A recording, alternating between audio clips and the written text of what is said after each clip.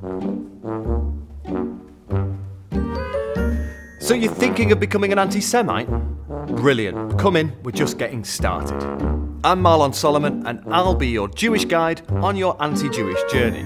Now, a proper anti-Semite doesn't just make jokes about noses and money. Although mine is... it doesn't matter.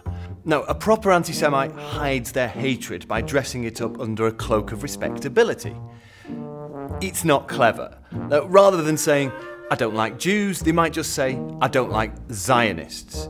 Now, for the uninitiated, and to remind you, for men being initiated, it involves the old...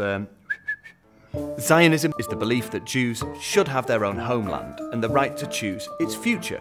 It's the movement for Jewish self-determination, and it grew as a movement as a reaction to European anti-Semitism. Israel, basically. Now, if some corners of the internet are to be believed, Zionism is nothing more than an evil, racist ideology, and to be a Zionist, you must unquestioningly support all the actions of the Israeli government. Now, the vast majority of Jews in Britain, 93% of us, say that Zionism or Israel plays a part in their identity. So does that mean that they're all racists? Well, what do you think? Now, there's an old saying, 2 Jews, 3 opinions, and there's plenty of disagreement amongst Jews about what Zionism actually means to them. And just because you're a Zionist, it doesn't mean that you have to agree with anything or everything that the Israeli government does. So when people talk about the Zionists without qualifying what they mean, they're generalising about most Jews, and it's dangerous because generalising about the vast majority of any minority group will lead to racism. But that doesn't mean that criticising Zionism is racist. If you said to me, listen, I think that the Zionist movements had terrible consequences for the Palestinian people, I might say, well, so do I. Another Jewish person might feel totally different. In short, you can assume as much about someone who says they're a Zionist as you can by their favourite TV show. Love Island? You're a genocidal monster. But what's this all got to do with learning how to be an anti-Semite? Well, you can very quickly expand the type and variety of the terms you use for Jew. You can start with plain old Zionist, but why not give Zio a go? Or if you really want to piss them off, try Zio-Nazi to be really offensive.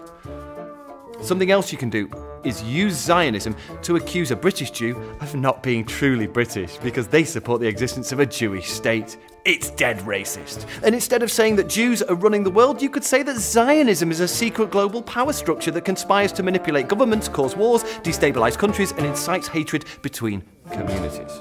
Now, don't let me tell you how to be an anti-Semite. You should feel free to experiment. If you're wondering whether something is legitimate criticism of Israel or whether it slips into anti-Semitism, just take an anti-Semitic statement. Swap the word Jew for Zionist and see how it sounds. For example, if this sentence is anti-Semitic, Jews run the banks and control the global financial markets, then so is this. Zionists run the bank and control the global financial markets. Jews control the media. Zionists control the media. Jews created ISIS and are behind global terrorism. Zionists created ISIS and are behind global terrorism. We're very busy. See, it's easy. Now, sometimes anti-Zionism can also cover up anti-Semitism when Jews are collectively blamed for the actions of the Israeli government, which is about as fair as blaming an ordinary British citizen for bad teeth, the Iraq War, or Katie Hopkins. So there you go. You can be anti-Semitic and nobody needs to know. If you enjoyed these videos and you want to know more about anti-Semitism, subscribe to the channel and click these links.